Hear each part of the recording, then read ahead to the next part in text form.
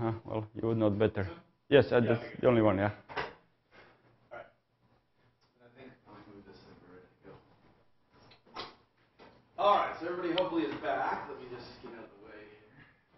So it's my honor to introduce my friend Professor Josip Kusak from University of Zagreb. Those of you that came last night heard me say some things. And very happy that he is here. You guys all have to go and watch. Normally I give a lecture on international conservation, but kind of weird semester this semester, not going to do that. So instead I'm going to have you guys watch some of our podcasts from Turkey, and I have many more I need to post up, which show him teaching you how to put up wolf traps and all that kind of good stuff.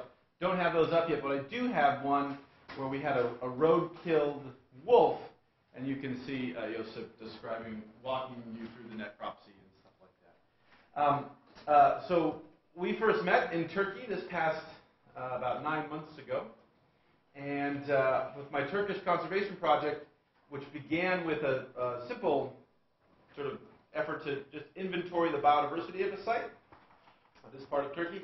It sort of grew, and it grew. Now we have restorations and sustainable development and ecotourism. And one of the things we've wanted to add for a long time, and we're very pleased that Josip has come to join us, is a component looking at the large animals, the bears, the wolves, and all that kind of good stuff. And we did a little bit beforehand. Last couple of years, did some surveys of villagers and things of that nature. But Josip was kind enough to come and train our Turkish technicians how to trap wolves safely and how to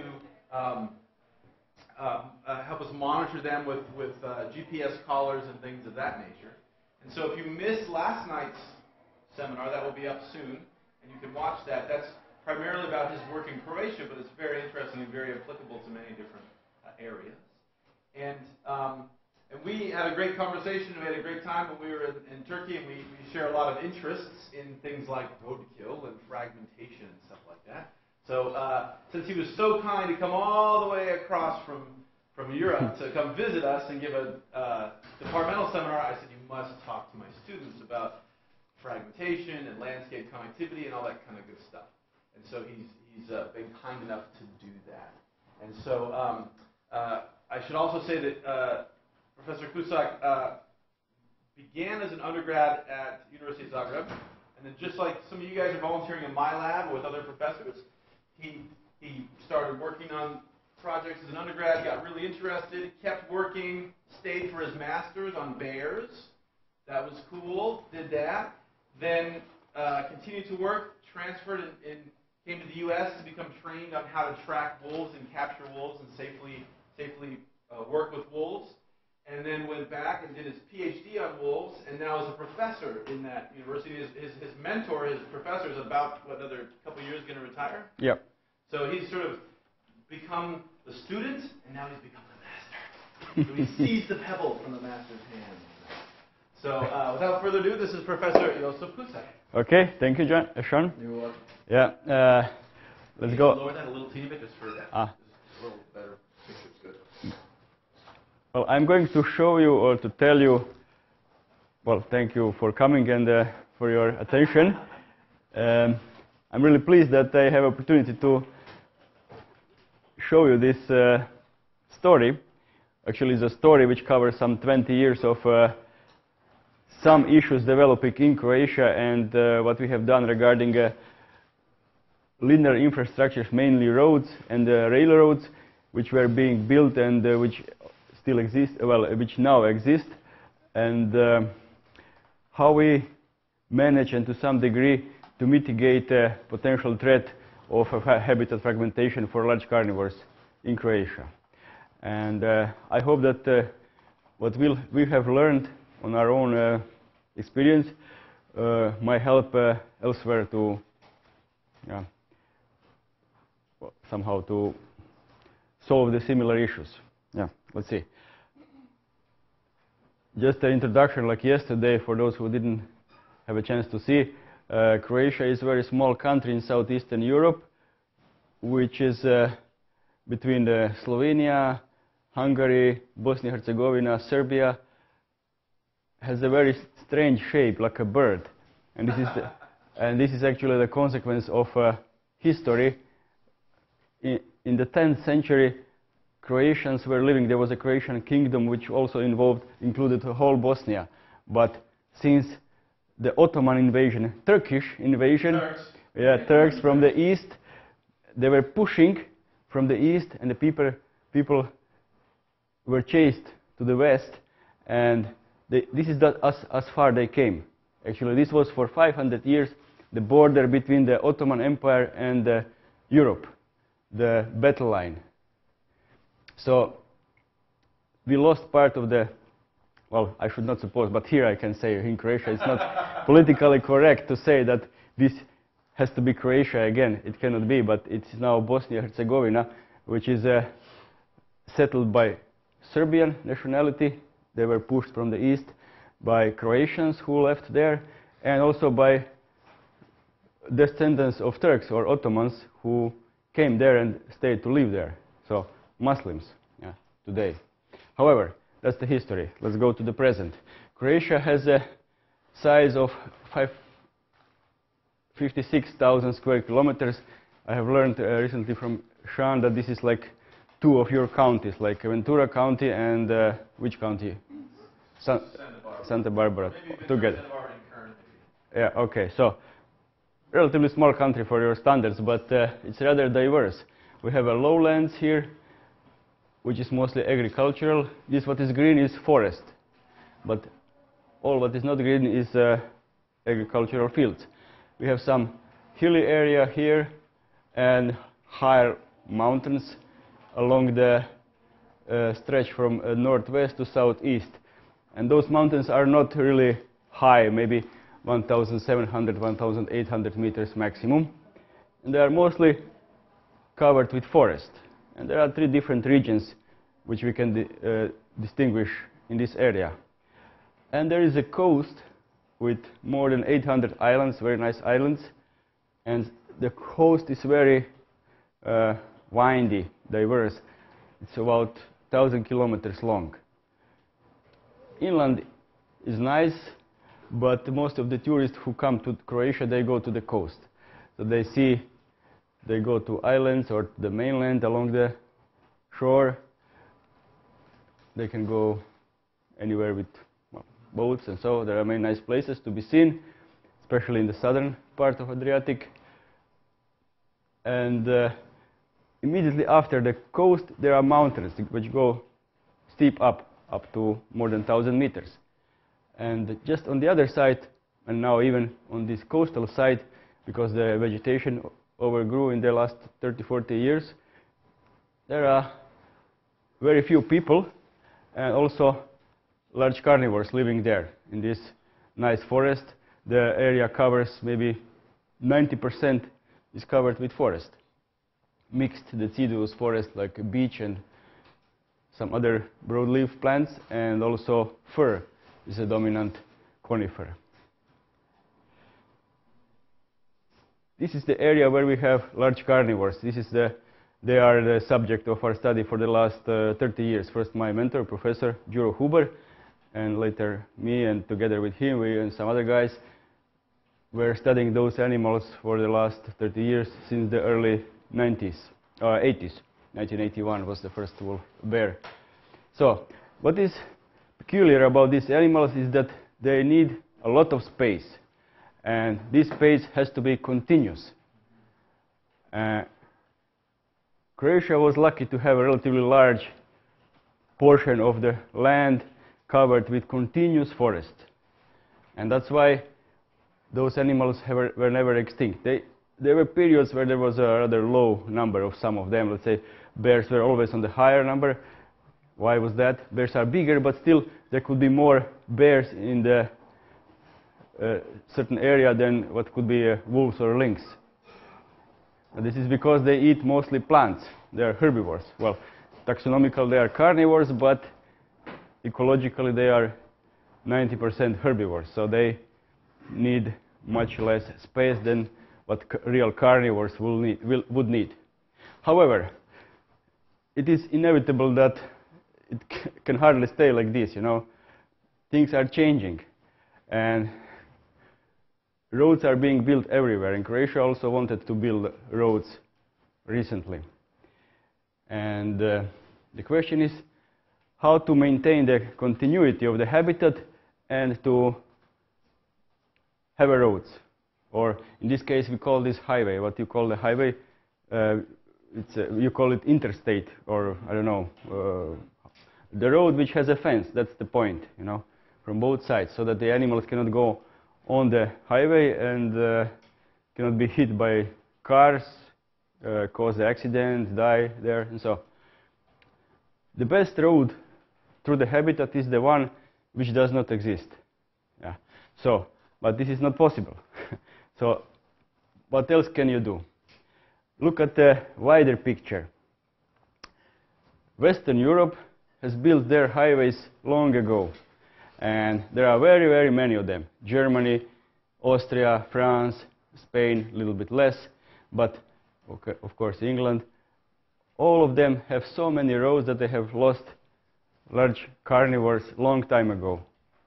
And this picture, I mean, North America or United States would look pretty much the same. Yes. Yeah. Or, yeah. Not worse, but same. Pretty much, yeah. Maybe not that much, but, well, except for the west. It can be calculated. Yeah, west is different. Yeah, this is where you have the large portions of habitat, which is, well, this eastern part is still Europe. As you can see, there are barely any highways. Eastern Europe was part of this Eastern Soviet Union bloc, and it was not developing that fast, luckily. But it's also changing now. Anyway, so these are areas where large carnivores still live. This mountain range coming from Slovenia all the way to Croatia, Bosnia and Herzegovina, all the way to Greece and to Bulgaria, and there's another mountain range, mountain chain called Carpathian Mountains. These are strongholds of large carnivores in Europe, if we don't count further to the south to Russia, yeah, this European part of Russia. And now Scandinavia, but we don't see it on the picture. They have a decent number of bears, but not so many wolves or lynx. However, and situation in Eastern Europe is going to change. But luckily, it didn't happen yet. So now we know better, and we hope that we will do better than the Western Europe, that things will be done a little bit different than what was done before, when the knowledge was not so, nobody was thinking about continuity of habitat and how to preserve it. Well, we couldn't really influence the whole Europe. Well, to some extent we did, because we were invited in Romania when they are planning the highway, and to Poland also to share the knowledge and experience. But I will just speak about Croatia. Well, highways are not always absolute barriers.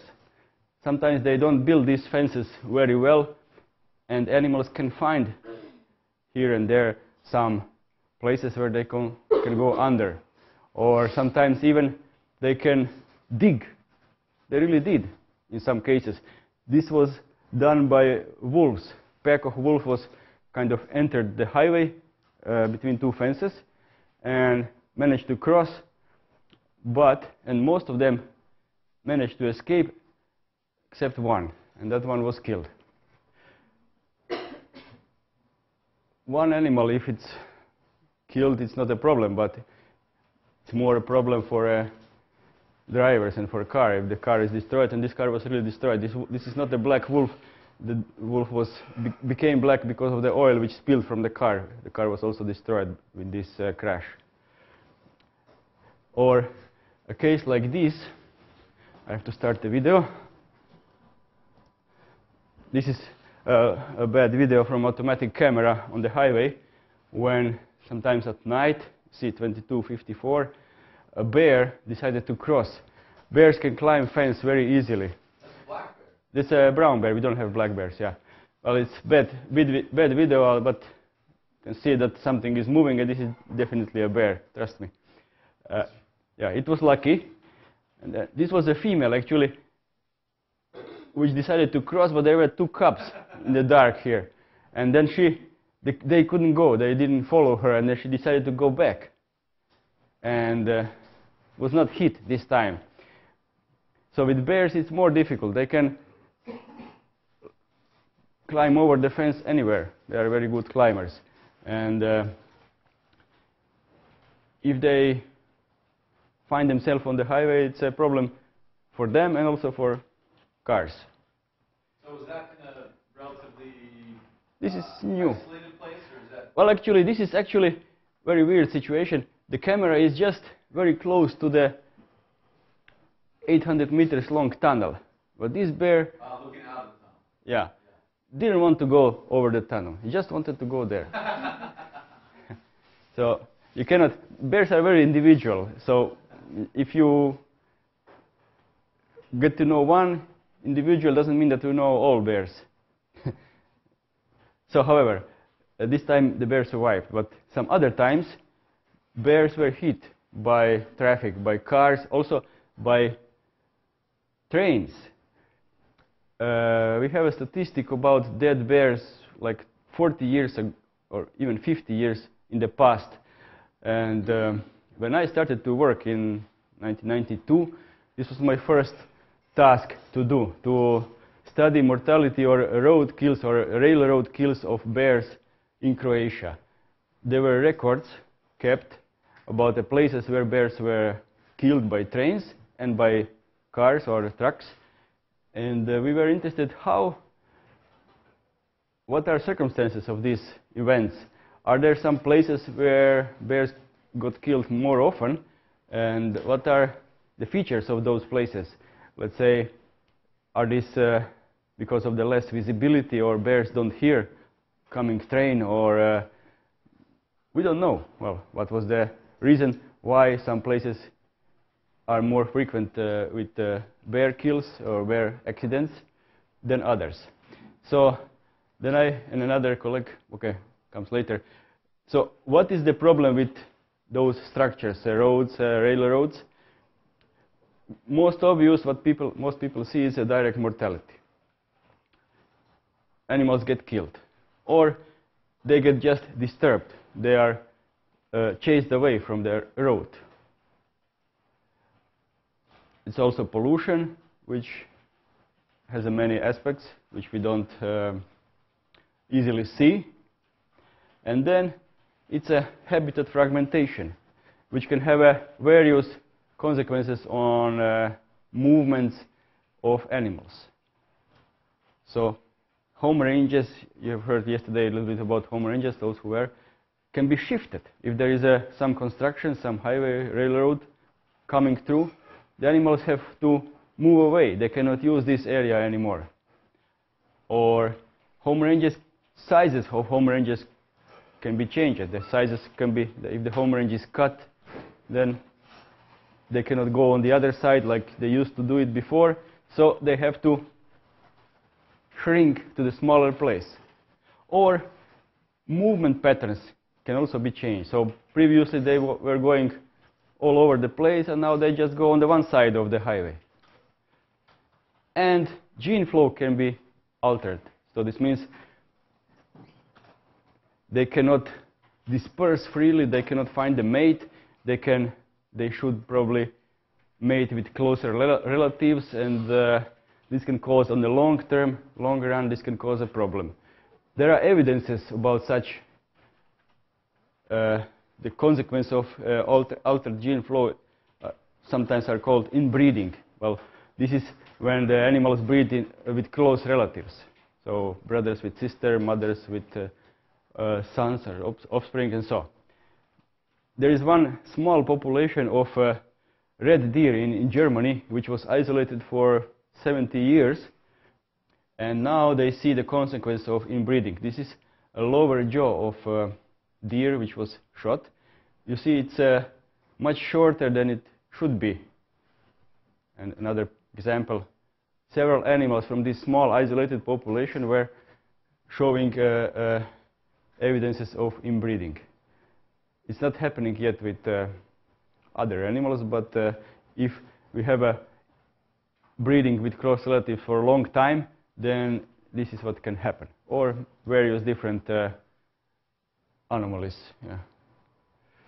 So the best highway, if there is no chance that you can avoid building a highway is the one which has a viaduct, tunnel,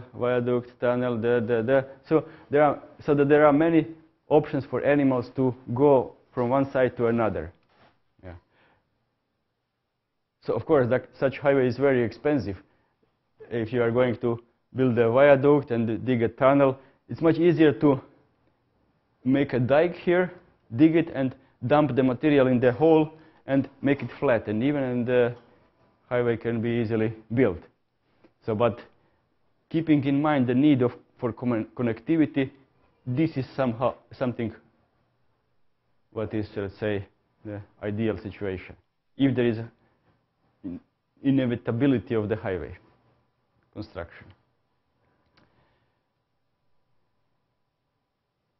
In Croatia, this is the map of Croatia. You see the lowlands, some hilly area here, and also hilly area here, and the mountainous area with some flat land in between. This is the picture of road and railroad network for Croatia. But this is just the normal roads, 2 lanes roads and highways, railroads, which doesn't have any fence. So this is not really an obstacle for the movement of animals. Animals can get killed on those roads and railroads, but many of them will go through, and they go wherever they want. So black was railroads? Yes. Well, there are not very many railroads, so just one going to the shore, one going to the south, and a few more in the lowlands. So animals get killed on such railroads and roads,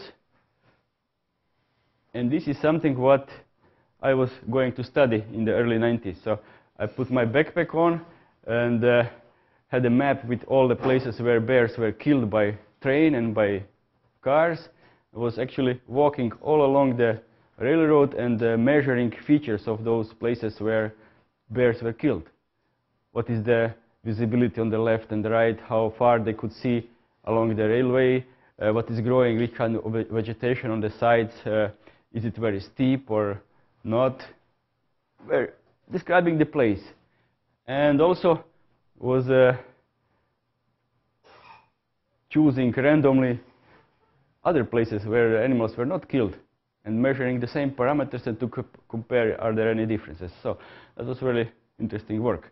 What a great project for one of you guys for your capstone next year. Those of you that need a project.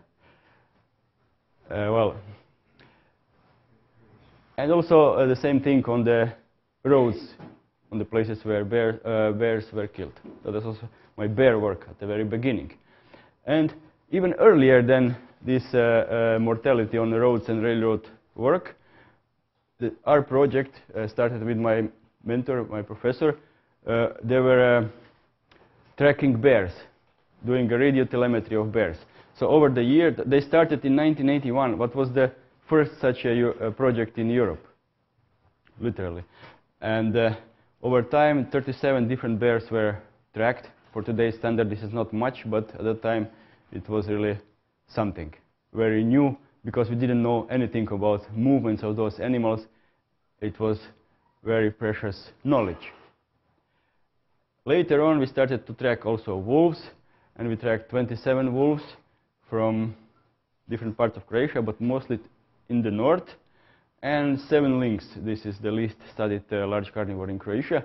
Hopefully it will be improving in the future. It was a classical VHF telemetry with antenna and a radio receiver. In the recent times it was with GPS collars. And we collected knowledge and published several papers about that. So we got to know, became aware of the need of a space for those animals and how they react on roads and railroads, why they are killed on roads. All this related to habitat and to connectivity, need for space. And somehow it was pure luck that highways were not yet built. So we had some almost 30 years time to study animals before the state, the government decided to build highways. So sometimes it's good not to be too advanced. Well, first highways were built in the 1960s, and this was in the lower part of Croatia. They were going stretching from northwest to southeast. Croatia was that time part of Yugoslavia, bigger country which consisted of 6 republics, and actually eastern republics were always behind a little bit economically, and it was political decision that they should be connected, you know. That's why the building of the highway to the east was politically correct. But when in the 70s we wanted, Croatian government, local republic government wanted to build the highway to the shore to connect the coast with the capital of Croatia, it was stopped. We built first 30 kilometers of the highway, and then they said, okay, no more highway, no money for that. And for 30 years it stayed like this. And if you remember the distribution of large carnivores, the highway just came close to the range of large carnivores. So they live here in the mountains, but for the next 30 years there was no any highway construction in this area. And we were doing study there in the meantime. So only after the war and break apart from Yugoslavia, Croatia managed to build more highways. And the first one was to connect this town, this place here, with the coast. And this highway was going through was cutting the range of large carnivores in the direction east-west. A few years later, we built another very much longer highway connecting from this point all the way to these big towns, well, relatively to the south, Split, and here further south to Dubrovnik town. So this was important for the touristic reasons to have a good highway so that the tourists can go to the coast here. Just they make one small, they exit here or here or here, and they are already at the coast. So now it's really important for economy of Croatia. And you see this highway was also cutting the large carnivore range in much longer section. So how did this construction affect the continuity of habitat? At the first glance it looks very bad. When you see the highway which has a fence and the forest was cut, like the habitat was divided in 2 pieces. But actually, if you take a closer look, it's not that bad. Luckily, these are all mountains. The first highway, the northern one, which was built 10 years ago, it had numerous, these black patches are tunnels, viaducts, or bridges, and altogether on this section of 68 kilometers of highway, there is like 44 different structures, which are altogether 17 kilometers wide or long along the highway, which brings 25% of total permeability of the highway. And plus this, on this particular spot, there is one additional green bridge, we call it green bridge, where there was, by the planning of the highway, nothing anticipated, but they asked us for opinion when the highway was planned, should we build something somewhere for the animals to cross? And we, while looking at the plan and knowing all what, it looks very idealistic, right? But it was like this, really. The highway was planned, and they asked us from the faculty who work with bears, at that time it was bears mostly, is there anything else needed for this highway before the construction? And we said, well, we think on this particular place it would be good to have a green bridge. And they did it. The same story was on the highway leading to the south, to Split and to Dubrovnik. See, much longer. Along this highway there are also numerous possibilities for crossing planned. Tunnels, viaducts, the same. And the highway is like 250 kilometers long, and altogether has 113 crossing structures, which then bring the 10% of total permeability for the whole highway section. As you can see here on the south in Dalmatia, the highway is going relatively close to the coast, and this is not overgrown with the forest and very close.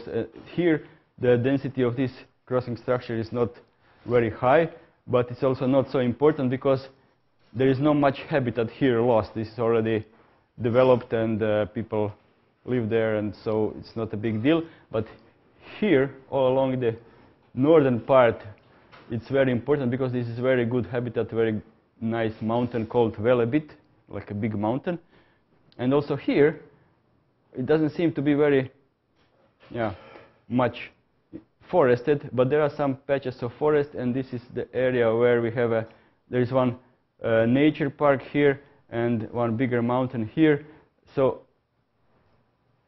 and this is the area where wolves live.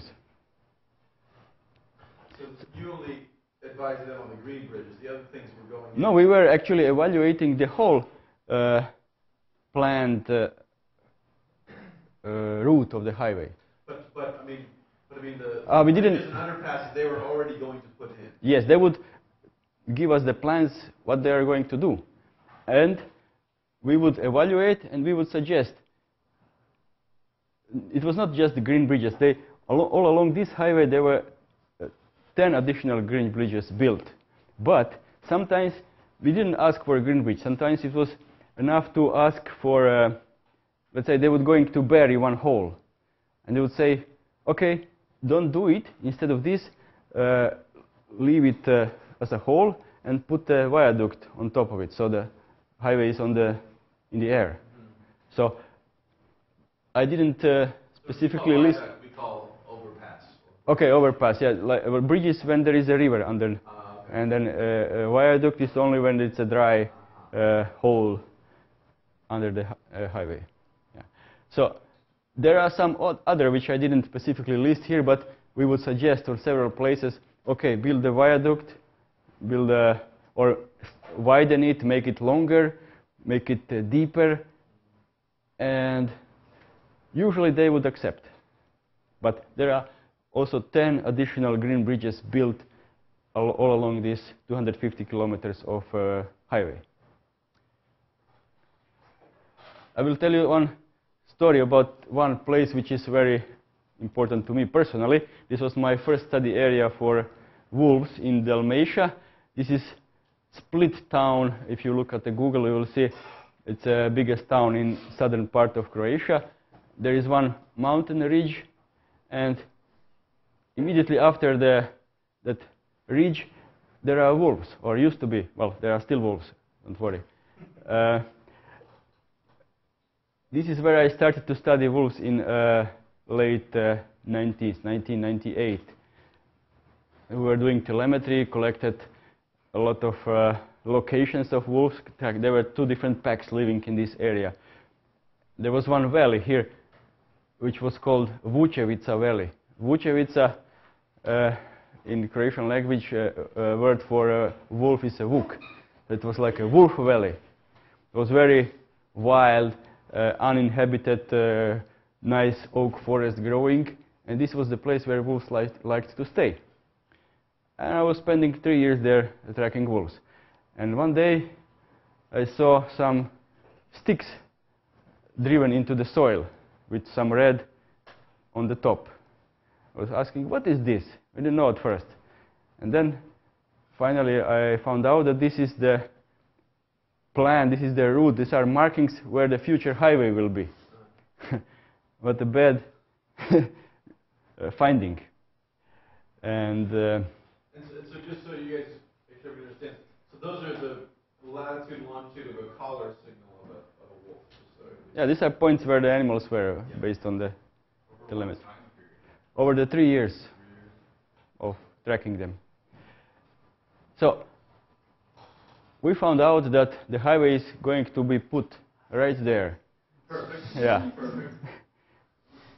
Just through the wolf area, and cutting the habitat in 2 pieces and taking pieces of the land. Yeah, where they just here where is a large density of dots. This is where they had a den in previous years. So well, but for this part of the highway, they actually didn't ask us to do any study or evaluation of the impact. But we went to them, to the company which was planning the highway, and asked them, okay, we know that highway is going to be built, but can we somehow suggest some improvements, what should be done to prevent habitat fragmentation, and because there are wolves, and wolves are protected in Croatia, you know. And they said, well, okay, here are our plans for this section of the highway, so you can write what you think. And we did. Well, first we asked that they should put highway on the other side of the mountain, here. But they didn't accept it. They said, oh, no way, we have to put it here. Here are some private lands, and they would have to buy it from people, and here is national land, and no problems with that ownership. Was that a national park, or what? No, nothing. It was just forest managed by forestry, local forestry.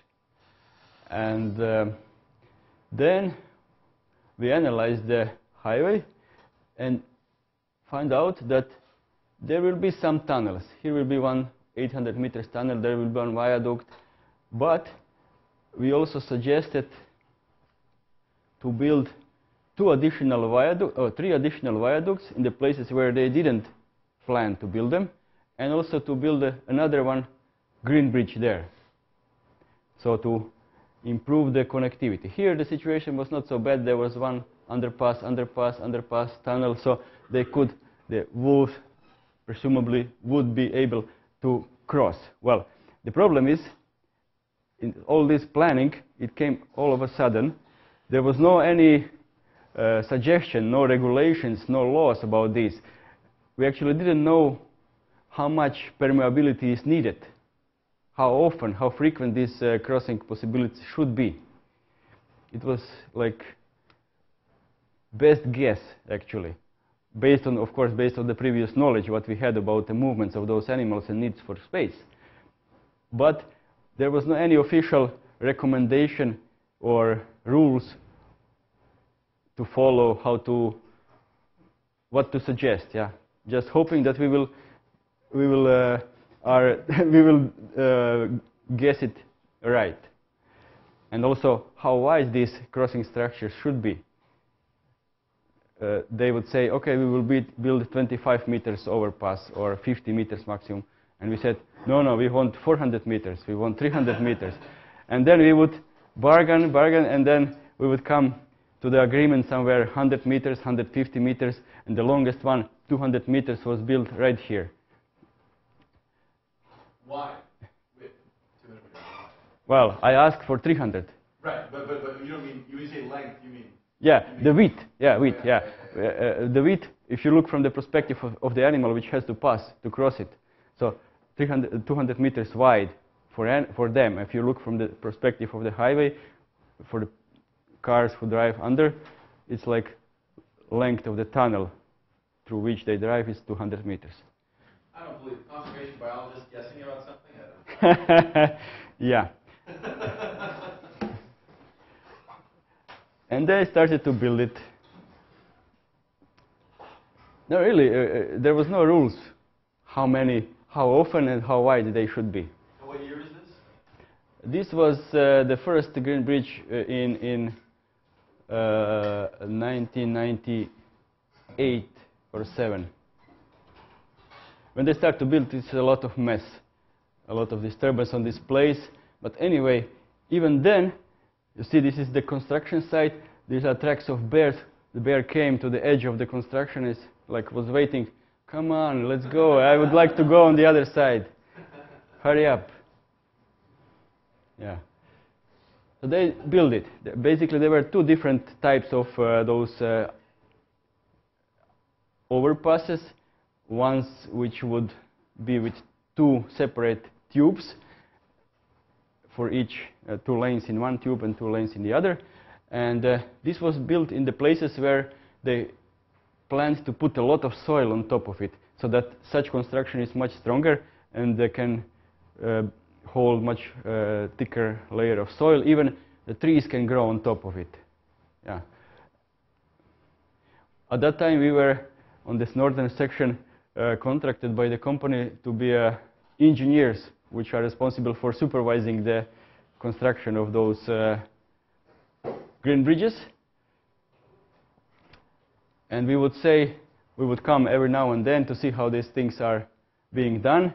For example, from their perspective, or from the perspective of builders of the highway, this was very good. They made it nice, flat, like a playground, without any stones, without any vegetation. And they said, "Is it okay?" I said, no, not okay. You have to make it uneven. You have to put rocks on it. It has to look like the neighboring area. You have to plant trees on top of it. And they did it. It's the same place after 1 month later. So they put a lot of stones. They planted trees which grow around. And they were even watering them during summer. And we also suggested that they have to close the access roads, which were used for the construction during when the trucks were going to the place. So they also closed the roads. This is the other type of green bridge, which is like a one arch, so it cannot hold so much soil on top. But it can be, this is in the time when it was still fresh, there was no any vegetation, but with time the vegetation will grow and it will be much greener. So, but no only trees probably on the edges, yeah, on the edges, yeah. And well, it don't go into details. There should be also how you call it? Yeah, screen. Yeah, so that the animals don't see the lights of the cars, or the noise is reduced and so. This is now aerial picture of the place where the first green bridge was built. You see, there is one tunnel here, like 800 meters long or wide, if you look from the animal perspective. But anyway, this place where we put the green bridge was considered important. How we knew about it? Why we decided to put the green bridge there?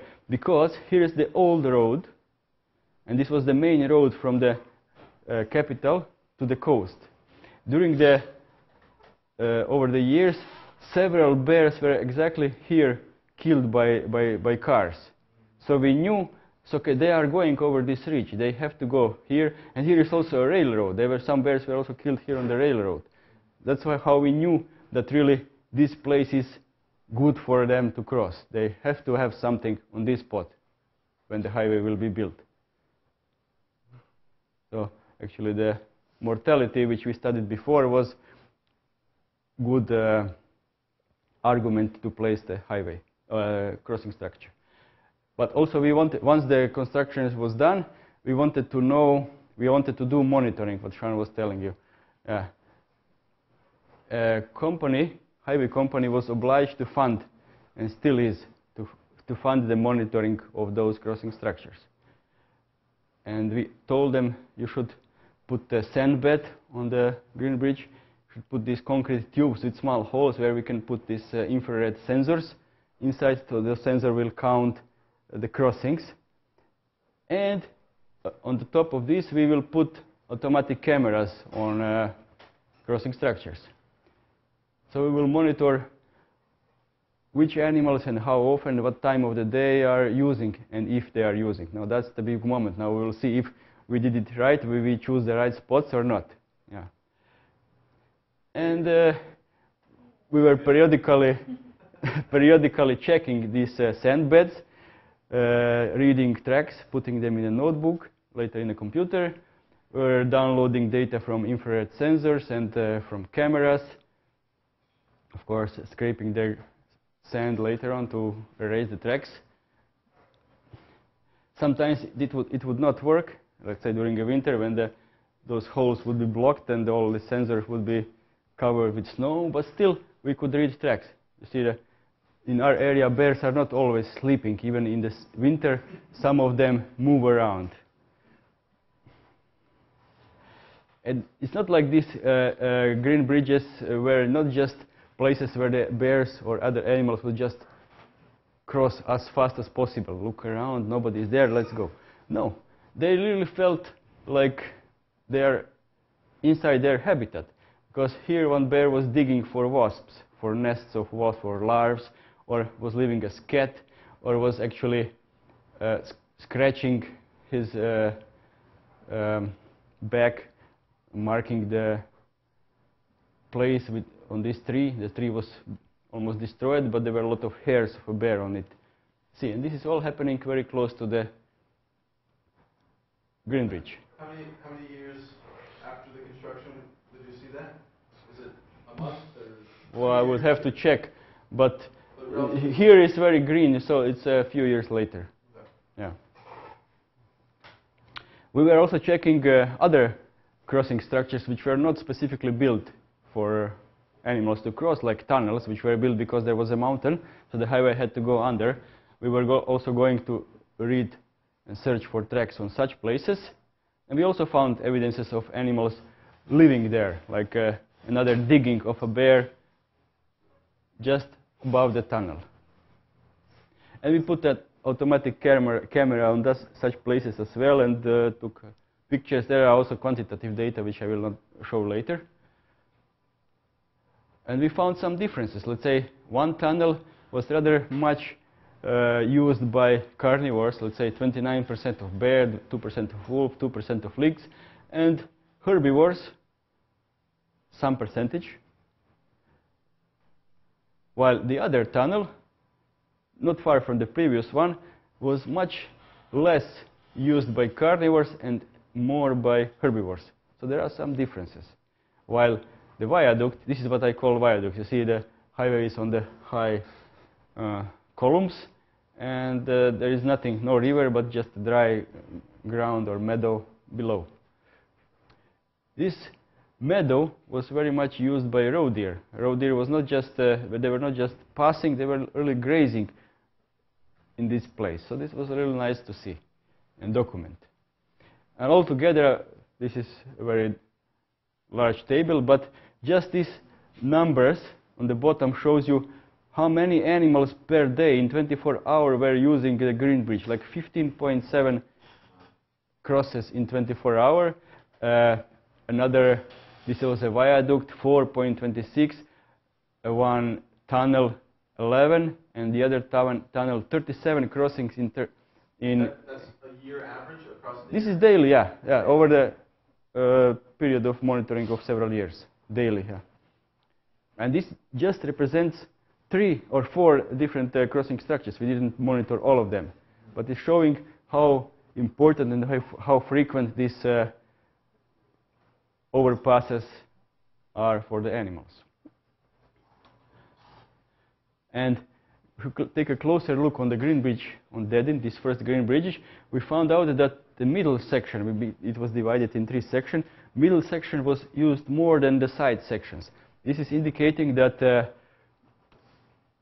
it is really important that these crossing structures are wide enough. So if they are too narrow, then the animals are trying to avoid edges, trying to avoid noisy traffic, which they can hear on lights at night. So they try to squeeze to the middle section where they don't hear it that much. So it's really, for large animals like bears or other large mammals, it is important that these overpasses would be wide enough.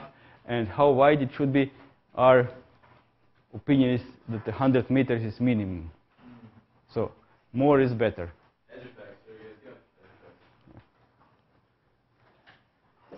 Daily use of those crossing structures, mostly during the night and morning, but during the afternoon, much less. Yeah, they try to go during the during the period where the human presence is less expected. Was that species specific? No, well, this is for all together. Yeah. Right, but some prefer to move at night, and some in day, or. Did anybody prefer to move in day or no? No. You will see later why day is not good. So we also did telemetry tracking of wolves and bears and lynx in the same area where there was a highway. So one study area, but multiple use of our work. So this is a picture which shows the home ranges of several bears and wolves and lynx in the highway area. And you clearly can see that some animals, like this bear, or no, this was a wolf, was using both sides, and another bear was also using both sides.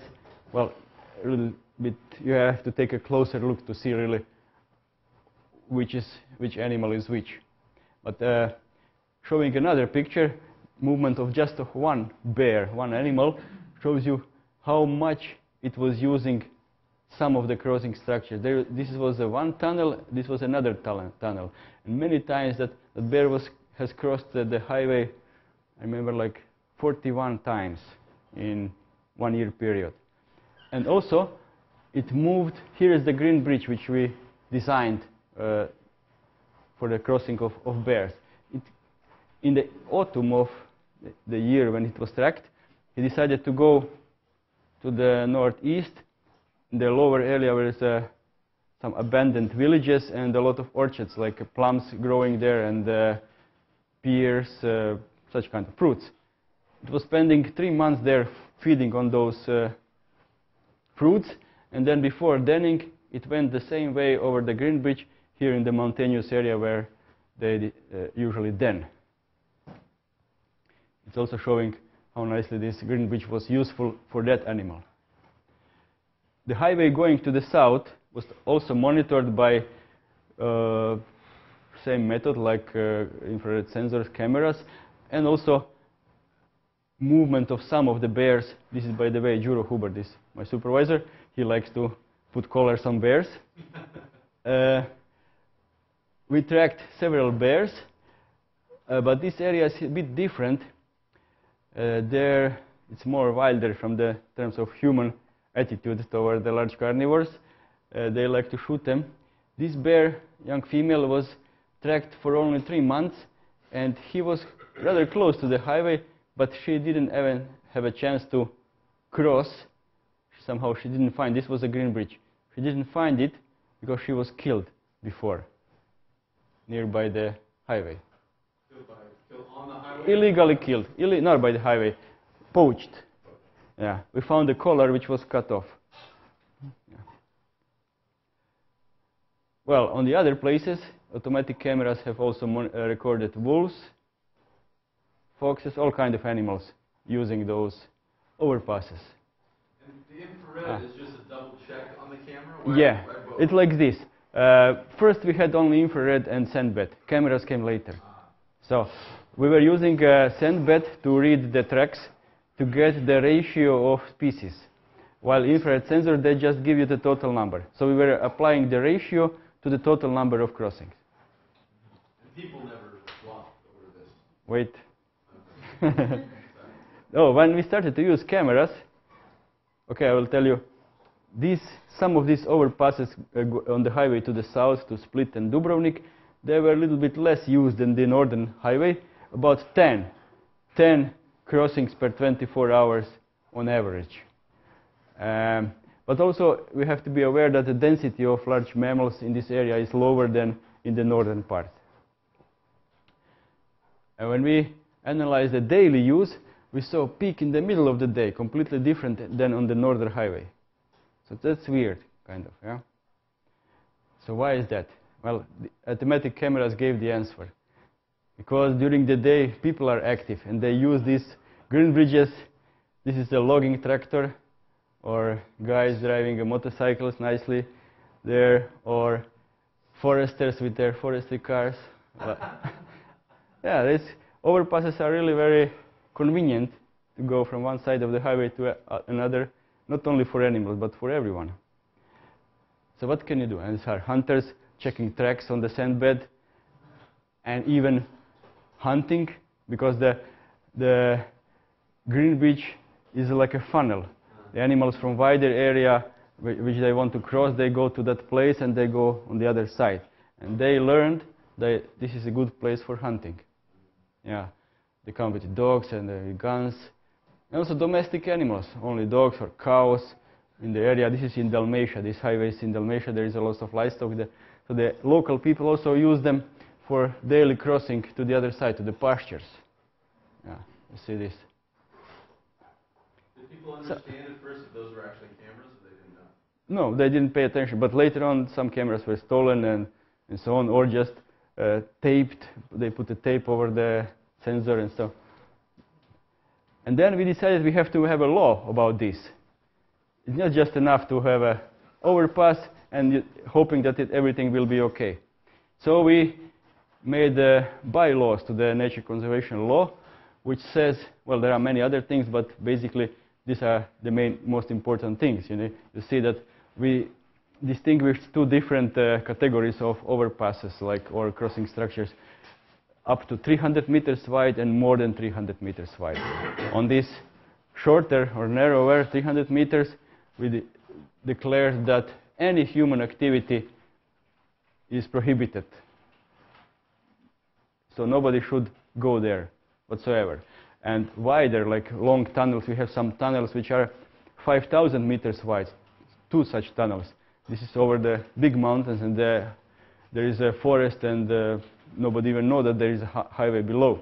So it would not be good that if somebody builds a ski resort area on top of the mountain where there is a highway below.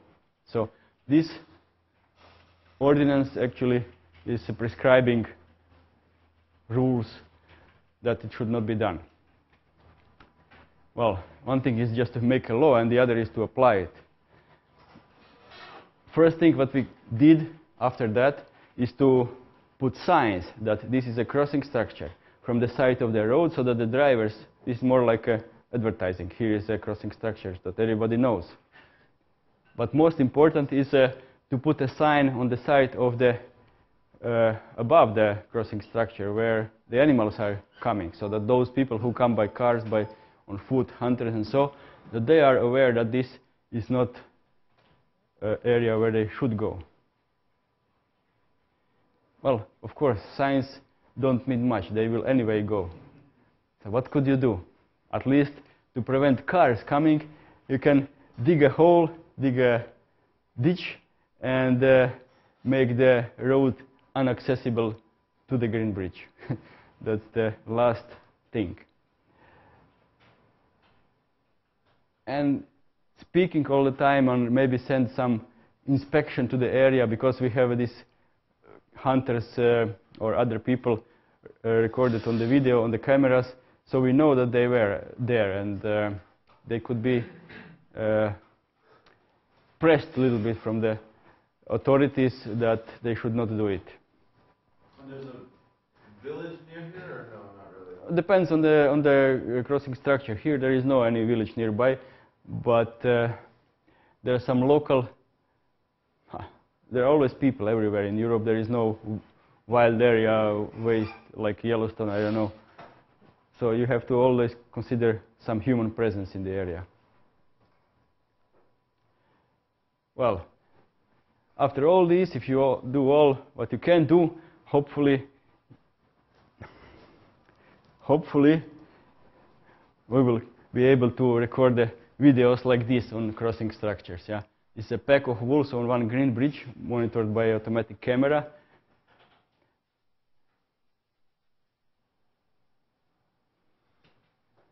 One of them even has a collar. You will see at the end. Is that Heidi or? It's coming now, right now, you see.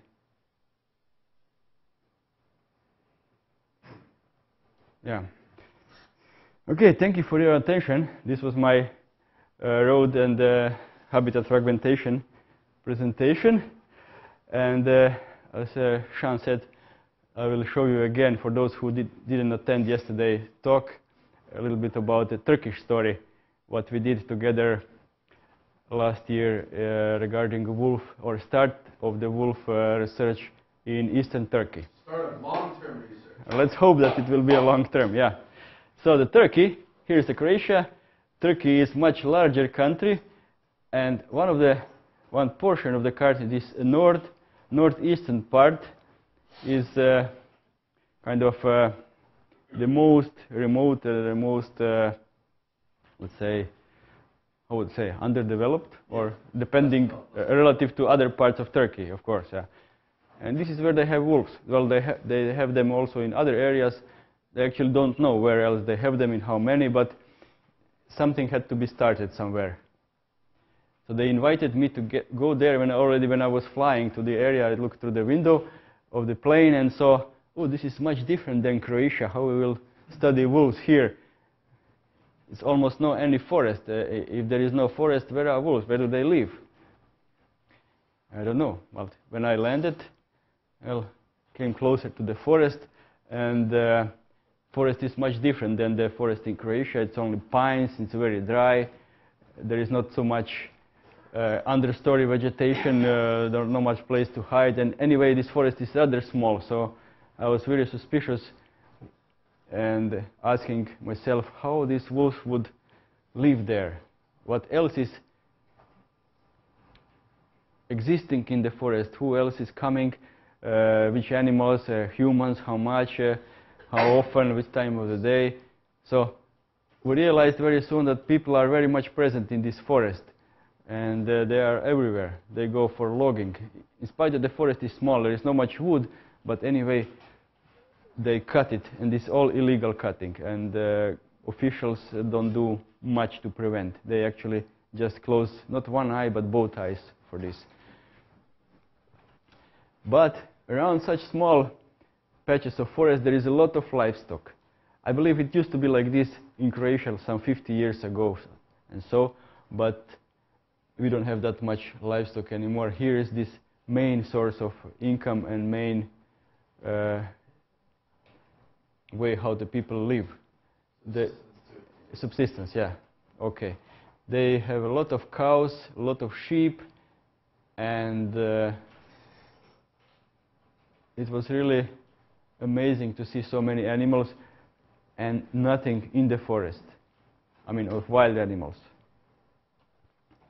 So what we did, we checked forested area and were searching for signs of a wolf presence. Searching for footprints, for scratches, markings, or scats, and we're putting this on map.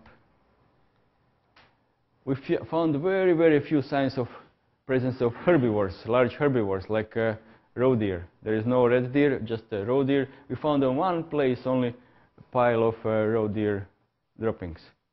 And there are also some wild boar, we don't know how many. This one was dead when we saw it.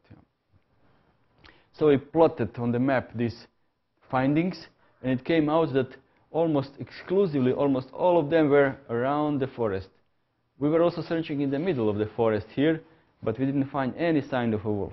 So if there are wolves, they are on the edges of the forest. Very interesting. Completely opposite of what I would expect. I would expect that they would go as deep in the forest as far as possible from humans. And we also saw some wolves, dead or alive. Like this one, which we saw two wolves on the edge of the forest. Sean was with me that time. Just resting under some big trees. And there was one alive wolf, or half dead or half alive wolf, brought to the veterinary faculty in cars. It had a injured or infected eye, and was very bad shape, exhausted, dehydrated. So we gave him a veterinary treatment, kept him for a while, and then freed unintentionally. Actually, the wolf escaped from the captivity. When it gets better, when it got healthy enough, it just escaped. The enclosure which was holding it was not good enough for keeping it inside. So one out of one pen into another pen, one out of that pen, it was very... Yeah, we actually, yeah, yeah, showed to the guys at the faculty that they should improve the facility. Yeah, and there was also some villagers who found wolf pups in the area, and they brought it to the faculty, like to raise it in the captivity, to raise them in the captivity. And there were also some road-killed wolves, which we found. This was all happening in 1 month's time, so relatively short time, but kind of relatively many signs of a wolf presence in the area. And even Sean saw a wolf when he was doing his restoration work on the restoration wolf. Kujuk Lake? That's a Kujuk Lake. Yeah, Kujuk. Yeah. Kujuk Lake. Yeah. This is actually a pup. This year pup. This was October. In October they are already half year old. They have about 20 kilograms, and they roam around. And this pup kind of thought it will have a security in the dense brush around the lake. Maybe it came for water, who knows? Massive cover. Look at all that cover. Yeah, the cover is so good that even good for wolves, almost. Right. Yeah. So anyway, we put all these observations of wolves on the map, and it came out that they are all over the place, not just in this small area, the forest, which we were intensively searching for wolves, but everywhere in the area. This is called Kars-Ardahan Plateau. This is a rather high plateau, 1,700 meters high and above. And it seems that, and by the way, this is Mountain Ararat. Do you know why this mountain would be important? Ararat. Yeah. This is the mountain, very high mountain in Armenia, not in Turkey, where by the Bible Noah and his ark, how to say? Well, the ark supposedly came to rest. Yeah, at the end. So, and actually, this would be the source of all biodiversity on Earth, based on the Bible, right? From there, all the animals spread out around. Yeah. So this is the study area, and wolves are all over it. And these green dots would indicate where we found the wolf pups. And wherever there is a wolf pup found, this means there was a wolf pack, a reproducing wolf pack. So there are at least 3. There was another one. It was observation of adult wolves. There was a dead wolf pup. So at least 4 or even 5 different wolf packs we have identified in this short period of time. But how many in total lives in the area, we don't know yet. Anyway, the main reason why I came there, and the main task which I was supposed to do was to capture some wolves and equip them with the radio collar, with the GPS collar. So to do this, we put numerous or several traps around the forest. These red dots and with numbers are places where the traps for wolves were. So we had to space them to cover, let's say, area points, spots where wolves were found, the signs of wolf presence were found. And wait for, well, here we didn't wait very much. Let's say first wolf was captured 7 days after we started. We activated traps, and the other one 11 days. So we put the collars on them and let them go back in the forest. 2 wolves were collared, and the first few months of tracking showed that they really moved much farther than the forest where we were searching for them and we were capturing them. The forest is here, and it's rather small, 100 square kilometers. The bigger forest in the area is here, like 400 square kilometers. But wolves were all over the place, coming to the biggest town in the area, Kars, and around the forest and the other area. So using rather large area of plateau. The question is now, are these wolves alone or members of the pack? That one which was roaming almost 2,000 square kilometers wide area most likely is alone. But the other one, which is staying in much smaller area here, most likely is a member of the pack. So resident wolves, they don't roam that much like dispersers. Dispersers search for the area and for a mate.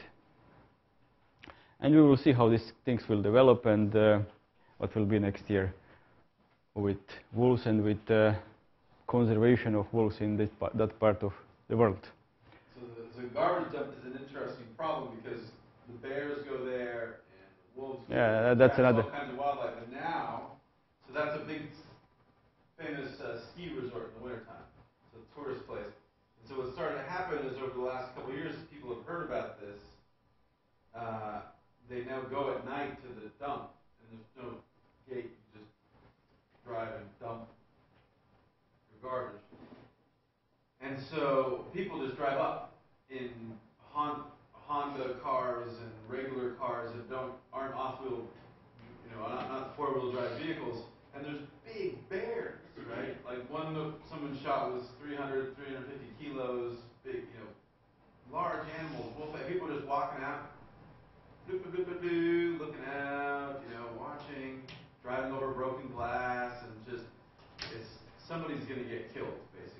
companies Yeah. that get attacked, and then they'll want to kill all the animals. So it's a recipe for not good interaction. Yeah. Well, I didn't go into this, but this garbage story is definitely interesting and should be addressed. Garbage is a big problem when you think about bears. Yeah. Well, you know this about garbage and bears in North America. This is where everything started. Yeah. Okay, thank you. That was the part of the Turkish story. You have any questions? Great. Thank you. Yes?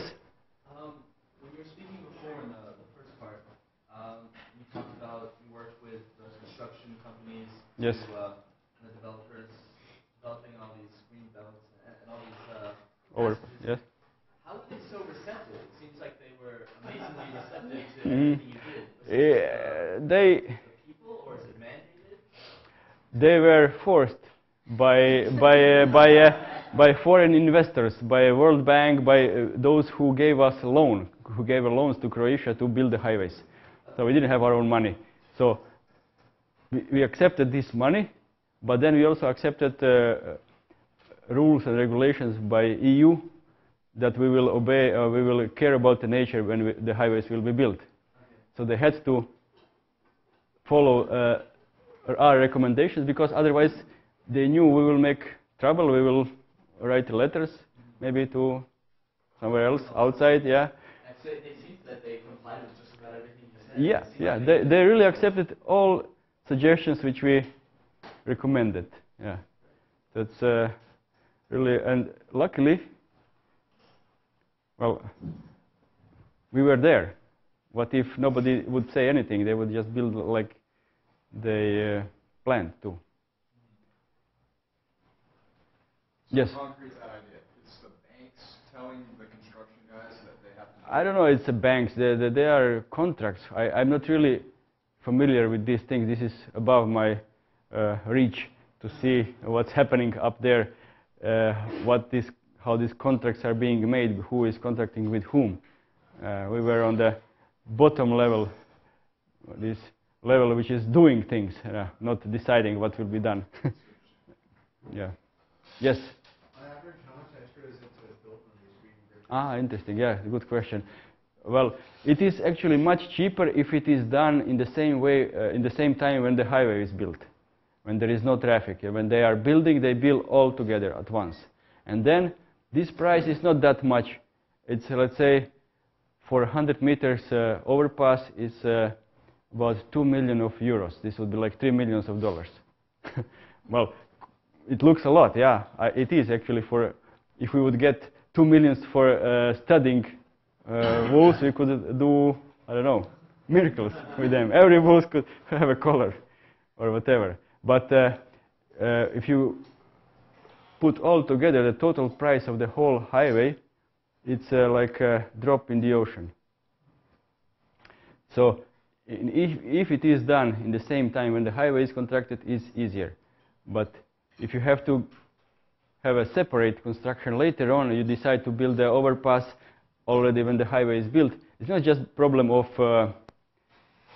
having the traffic under the, or you will have to have a half of the highway closed and the other half will be used. The closed half will be under the construction, and then when you build the half, then you have to move to another half, and so it's also a problem of the perception. People then see this as some additional, some extra cost. They think, why do we need to spend 2 million or 3 million euros to build 100 meters overpass? Is it so important or not? Why should do this? We could, let's say, in that time when these overpasses were built in Croatia, this was just after the war, and somebody could say, oh, we could build so many houses for homeless people, or I don't know what else. But somehow it was hidden in the total price of the highway, and there was no complaints about that.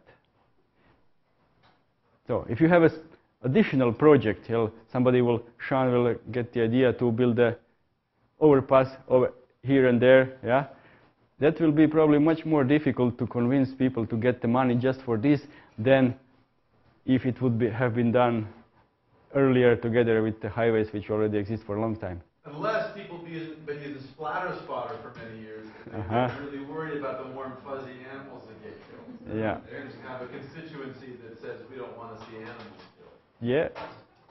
It depends on the perception, yeah. You should have all your neighbors download splatter spotter. Yeah. Cool. Other Okay. questions?